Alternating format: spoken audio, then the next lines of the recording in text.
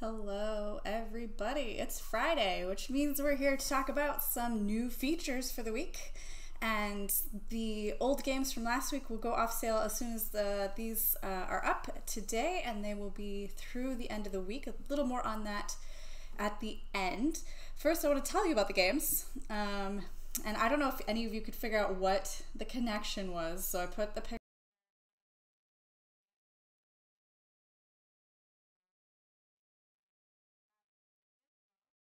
You could add it in the chat, but it is the designer. The designer is Phil Walker Harding, and he is a designer of games from Australia. And you probably all know who he is by his most famous game, Sushi Go. And I have Sushi Go Party, which is also designed by him, but it's maybe one you don't know about, so I was just going to talk about it real quick, even though it's not really one of our features. It is designed by today's feature designer, Phil Walker Harding. But unlike regular Sushi Go, you get to choose which desserts and appetizers and rolls that you're going to use, add it to the board so players know what's in this round, and then choose those cards from the box, shuffle them all up, and that's your deck, and that's how you play. And it gives a whole bunch of new things for Sushi Go, different desserts. So you get like fruit, it has urumaki, miso soup, edamame, soy sauce, takeout. So different cards from the base game as well as the same cards, and it also goes up to 8 players, so you can have more people playing. So again, not really talking about that. That's just Sushi Go Party. If you don't know Sushi Go, you should play Sushi Go. You should play Sushi Go Party. It is a great little card game. I mean, it's for kids and adults. I play with my friends. I think it's fantastic. All right, so what are we talking about first from that selection? And the first one I want to talk about is called Silver and Gold. This one came out recently, within the last year, about a year ago. And it is a flip and write from Phil. And this game has one of my favorite features of all flip and writes or roll and writes ever. Usually you have a piece of paper or something that you're writing on. In this one, you are actually going to write on the cards in the deck. So you're gonna have some of these in front of you. There'll be different colors, different shapes, have different things on them. And then we're gonna flip over a shape, and you're gonna draw this shape on one of your cards. Watch, learn. Oh, so excited. I know you're thrilled just to be watching me write on this card. But look, I wrote on the card. It's crazy, and I love it. And I wish more games would let you write on the components of the game, because it does come off pretty easily. These are fantastic pens. They're Faber-Castell. And what you're trying to do is fill up your cards with those X's.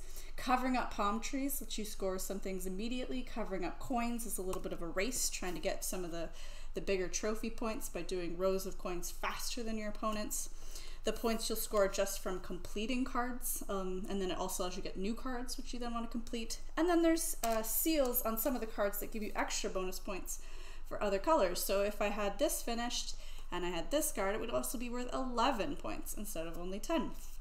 So you get to fill up your cards. Comes right off when you're done, and you're going through these decks of different shapes and drawing them onto little Tetris-y, trying to rotate and flip and make them fit into those spaces to fill up the card that you have. So that is Silver and Gold. It's a quick little roll, flip and write, easy to learn, easy to play, one that I pull out all the time. We really like it. 2-player, it works just fine, and it's only $19.95. One second. Okay. The next one is a bigger one. It's been out for a little while, and this has got a fabulous centerpiece. It's a marble container. So it's a little hard to see, but you are actually got marbles in the top container. That's just an illustration, but you're gonna have marbles in there. And then when you take them from the row, a new marble slides in and fills its place. If you can see that there. I wish there was a red one in there. Let's fake it. There we go. They don't go backwards. Oh, now I'm gonna have marbles all over my living room. I was just too excited to show you this, but it's now it's overflowing. But the marbles come out as you take them one by one. And what you're going to do in the game is you are taking cards, and they're going to go in front of you in kind of your little workspace, and they're going to go into different sections. And the cards, when you build them, will live beneath here on your table, and they have different levels of play, kind of an easy level, medium level, and hard level. And when you take these cards, they're all going to have different things. They're going to have a different type of card, some kind of action, possibly some points, a cost, and then just a little illustration. But when they go down in front of you, the whole point of the game is to build up a series of these to create chain reactions. So at the start of the game, the actions are simple. You're sort of reserving a card, or taking a marble, or spending some of the marbles to build a card, paying its cost. But once you've got more and more cards under there, every time you pick a marble, maybe it says if you pick a blue marble, you get to take a red one as well. Or if you pick a blue marble, you get to build something. So you get to start doing more than one action. And then maybe if I take a green marble that lets me build something and I build a yellow, and it says if I build a yellow, I also get to pick randomly from here. And you see it kind of starts to compound against each other, and it flows into this great little chain reaction game. So it's very satisfying when you get to kind of that mid-game point where you're starting to be able to do all these different things on your turn instead of just one action. Building those chains is the whole point of the game, because the more cards you can get out, the more points that you can start to accumulate. And a lot of those higher level 3 cards are harder to build, but they're going to give you a lot more points at the end of the game. So I won't go into all the details of that one, but it's a fun little game. I love the little marble centerpiece that you use to play the game. And it is only $39.95, which actually is pretty good, pretty big box. It's a little bit on the oversized end, and I guess I didn't show you that. A little bit bigger than, but it's got to fit this marble container. It does break down a little bit. But that is Gizmos. I'm gonna put this out of my way, or in 5 seconds we're gonna hear a loud crash. Okay. Alrighty, the next one I have is the one I'm gonna show you, the overhead, and it is called Imhotep the Duel. Now, I don't know if you're familiar with Imhotep, which is a larger board game that had these wooden cubes, and you were collecting them on boats and bringing them back to your play area to score in different sets. This is a 2-player version. It doesn't have those wooden cubes, but it does kind of feature the boats, even if it's just sort of a little bit of a, not a gimmick, but they don't really sail or move in the game, but they are adorable little boats parked at the dock. We have, this game is in German. The game, if you were to buy it at the store, would be in English. Our copy from the library is when we first imported them from Germany. But let's talk about it a little bit. It's a 2-player only game. One person's going to play black, one person's going to play white, just like chess. And on your turn, you're going to either place out a worker, or you're going to claim some tiles from rows or columns with workers already in it. Or if you already have some of these bonus tiles, you're going to play them. So here, let's just do a little example. So black would go here, maybe white would come over here, and then black would go there. Now that there are 2 players in one of the rows or columns, but right now there's only this one, it's like this. There's 2 here and 2 here. The white player would have a choice. They could take some tiles from here, or they could make the black ones take some tiles from here. But the way it would work is you say, okay, I'm going to take tiles from the boat. We're going to offload the boat. Let's say white wants to do it here. The one that is closest to the boat is going to take the tile that is farthest away. So they would take this piece and remove their worker. And then the next one is black, and they are the next in line. So they would take the middle tile. Now that's also true if they were here. This would just get skipped. They're the next token available, and they're going to take the one in the middle. And then you're going to place your tiles in the appropriate scoring sections. Each player has their own scoring locations, And that's really the whole game. You're trying to collect those, place the workers, and choosing when to pull a certain row or column, and you do want to tactically do that to keep your opponent from taking the tile that maybe they were hoping to get from this whole row by making them remove themselves from here, so they're not actually going to end up taking this one. In this scenario, they would then only be allowed to take these 2 tokens. The tiles themselves sometimes have suns on them. Those are going to go onto the pyramid scoring, and it's just going to score you some points, 1 for every circle at the end of the game in the easy mode. There is a more advanced mode that scores kind of different,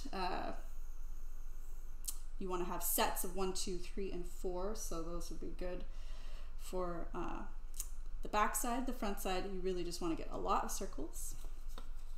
These little pyramid tiles, there's 2 types of pyramid tile. And those are going to go onto your pyramid, so you're going to actually build 2 separate pyramids, a light and a dark colored pyramid. 3, 2, 1 would form a full pyramid, and you score a certain amount of points depending on how tall each of your pyramids are, and you score each of those individually.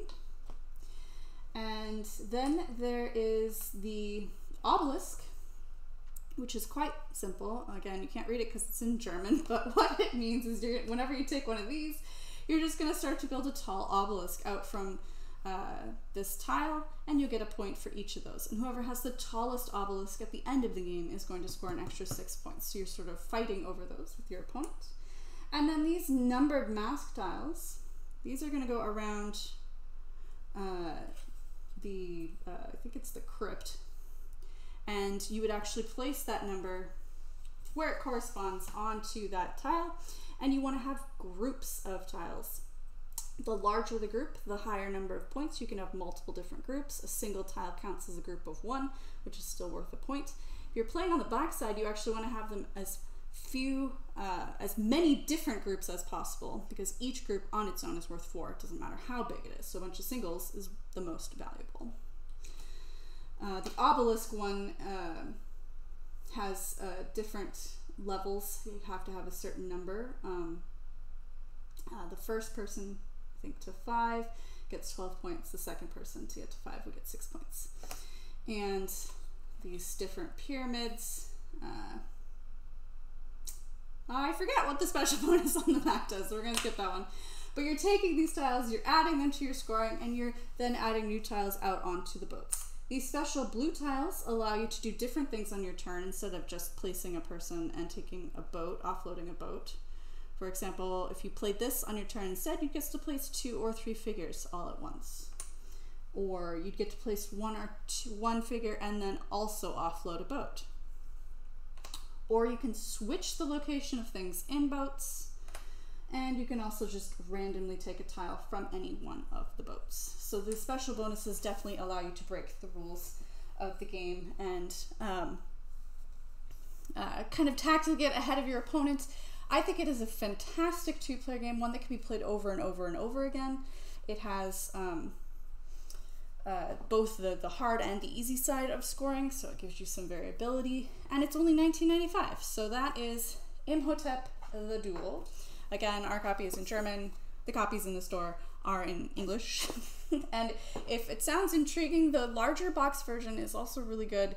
You are moving and choosing when to kind of sail from a port, which gives you certain these really lovely chunky wooden blocks that you're then using to have your different scoring methods back at your player area. But this is a great 2-player implementation because it feels different, and yet it is still related to the big race game. All right, moving on, something a little bit newer. This is the newest game. That's what prompted this week, is Cloud City, which is a new game from Blue Orange Games. And this is a 3-dimensional game. And normally this is the one I would have set up to show you kind of in its entirety, but it really, I have an overhead camera here, and it's 3-dimensional, so it would have been better at the side. So I'm hoping I can show you here. But all players are going to start out with a single tile and then a hand of tiles that they can see and choose from, and you're going to be building off of this. A grid of 9 tiles, 3 by 3 will be the end of the game. It plays super quick. But whenever you have a tile in front of you, you're also going to take a block that matches the color. So yeah, it's out of order, but there's 3 different sizes. Blue is always small, green's always middle, brown's always largest. You add it to your tile, and then you're gonna build out from there. And when you choose to place tiles in the future, they're gonna go next to the already existing tiles that have those blocks standing on them. So here, if I can show you on the side, maybe I'll make a better example. How about that? No, that won't work. This is like the dexterity game. Watch Amanda balance things live on camera without knocking them over. So then you'd be able to place them, have this here, and then you're going to see if there's anywhere you want to create a little walkway.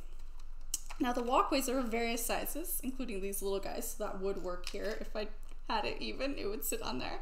The farther apart that they are, so if this tile, I'm gonna do that. No, I can't really line it up without them being right next to each other. I don't think, because there's that big tall building in the way. But when they're farther apart is when it's better, because then you're going to be able to place longer bridges. So there's like 2 and getting up to 5. And then the largest of them all, in all colors, because you can do it on all heights, is 8. Now this is the council votes you're getting from designing your city. You're trying to get approval from the council at the end of the game. You're placing your bridges between the different layers. It's all very puzzly. You're just trying to figure out how you want to place those placements. You can't build over sections of that grid that haven't yet been built, so you really are maybe setting yourself up for later. You can choose to abstain from placing bridges if you think that'll be in your way later. You can't kind of rest over the top of the middle of one. It has to just only touch the 2 that it's bridging, and it can go over one if it's shorter, or under if it's taller and there's another bridge above it. But as far as actually resting on a third building of the same height, you can't do that. But at the end of the game, you're going to look down and you're going to add up all the different numbers on all the different levels, and whoever has the most points wins. It's a fantastic 3-dimensional game. It's super easy to pick up and learn, and it then also has kind of these advanced cards that then start asking for specific things. Like if you can build some walkways that include all the numbers 1, 2, 3, 5, and 8, you're going to get 8 points. Or if you're going to use find out what the longest walkway you have, and that's not the one. Well, like having long walkways in certain colors of green or blue will get you some more points. And so have different, I don't know, blueprints or requirements from the city. The people want you to have this. So if you can provide it in your city plan, you get more votes from the council, and whoever has the most points at the end of the game wins. So that's Cloud City. That's the new one out from Blue Orange. It's actually only $29.99, which I think is fantastic for this lovely big box. Plays 2 just wonderfully, because you're kind of just really building your own structure. It's just you could probably play it by yourself, which is good this time of year. All right, then we're taking it into the last one today. Is sort of the most different. It was one we'd had carried for a little bit. Nobody in the store had played any of them. We'd played the Exit game, which is a series of sort of escape rooms at home. But the same company came out with these things called adventure games. And this one is Adventure Games The Dungeon that I brought to kind of show you, although I can't really show you much without spoiling it. But it was designed by Phil Walker Harding and Matthew Dunstan, so it's a paired design. But it is one that can be played solo, 2-player, 3-player, or 4-player. Really, with solo, you're sort of playing a 2-player game. You're having 2 characters, but I played it with 2, and it's just a cooperative exercise. So you're really just kind of keeping track of different players, because it's a sort of like a adventure computer game, like a Myst or any of those. I'm totally blanking, but I play these games all the time on my phone and computers, like where you're exploring a space and you're trying to figure out how to open doors, what levers do, you're talking to people, and it comes with a really big set of cards and locations, as well as objects that you can earn. I had one to show you, won't show you the number, but you can earn things like keys and a flash and a space at you. So it'll have different things with numbers on them. And then it has this big thick adventure book, and you can have somebody kind of flip through when you're getting a number and read what happens at that location. But you can also pair the objects with the numbers. Like, I want to try key number 1 at door number 2, and so you would add 1 and 2 and then read that also in the book. But the best thing I discovered when I was learning this game is it comes with an app, which made it super immersive, because it has a wonderful British man reading to you all these things. You just enter the numbers in your phone and it reads it to you with this wonderful storytelling voice as you're going through the adventure. So instead of having somebody in the group just read it, which you can do, and that's fun too, and if you more theatrical people in your group, but we had this app reading it to us, and it was just, you sort of close your eyes and you really feel like you're trying to figure out and solve this adventure, and you have, okay, well, let's go talk to that guy again, and then you can take notes and you want to write things down. There's 3 chapters. We played 1 chapter, so I haven't even finished the story. It took about 90 minutes to do 1 chapter, so each chapter is about 90 minutes. But when you're done, you can gift the box to a friend or wait 3 years and play it again, because you'll probably forget what you need to do and who you need to talk to. But the app, which is free and you can just download it, it tells you in the box where to get it. Fantastic. It also teaches you how to play the game, so you don't even have to read the rule book if you want. And then it will have somebody read all the things from the book as you find them. And when there isn't an entry, or you enter a combination that doesn't work, it might even have something witty to say, or just no entry or doesn't work. But I really enjoyed playing that with just 2 players. Having more, you're still working cooperatively, trying to make all your decisions. You do have health points, and you can get hurt, and certain people will have to be like, okay, I'm the one that's going to try to open the door, or making choices like that, so you know who's going to get hurt or get cursed, or I don't want to give anything away, but you're trying to explore your way through the dungeon in adventure games. Now, this is 1995. There are 3 versions currently out: a dungeon, monochrome, and a volcanic island. They're all the same price. I now want to play them all, so you should beat me back to the store before they're all sold out. But it was a lot of fun, and I think it would even be fun solo, just like when I play them on my app. But instead of staring at a screen, I could kind of close my eyes and be immersed in the story, and not have to look at yet another screen. So those are the 5 games here. Gizmos.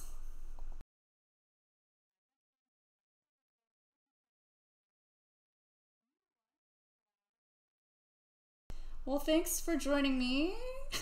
Thanks for joining me again this week to talk about these games, and they will be 10% off in store all next week until next Thursday evening, and they'll kind of be out in a center area of the store. We are still welcoming people in with masks. There's hand sanitizer. We're only letting in about 10 people at a time. And you can also still order by calling in and do curbside pickup, and we'll be able to bring it out for you, or the normal delivery function on our website, and these deals will also be on there, so you can have the games delivered to you if you're watching from afar. Thanks again, and I will see you next week with another set of 5 fantastic featured games. Thank you very much.